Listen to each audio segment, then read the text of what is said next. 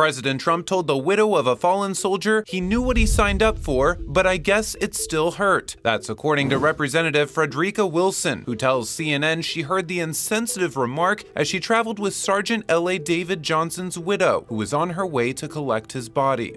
I heard what he said because the phone was on speaker. Well, basically he said, well, I guess he knew what he signed up for, but I guess it still hurts. The Congresswoman adding the young widow has 2 children, is 6 months pregnant, and had just been told she couldn't have an open casket ceremony. Trump has since responded, calling it totally fabricated and that he has proof. The president has been deflecting criticisms for his delayed outreach to families over the deaths of 4 soldiers in Niger. Trump fired back on Fox News Radio, suggesting his chief of staff was never called when his son was killed in combat. You could ask General Kelly, did he get a call from Obama? And network anchors like Anderson Cooper are baffled that Trump would even bring it up. And now the president, who avoided serving in Vietnam multiple times, has brought his chief of staff's profoundest personal loss into the public realm because he simply cannot be wrong. Media outlets confirm Trump's attack is true, but Obama did invite Kelly and his wife to a breakfast with other Gold Star families.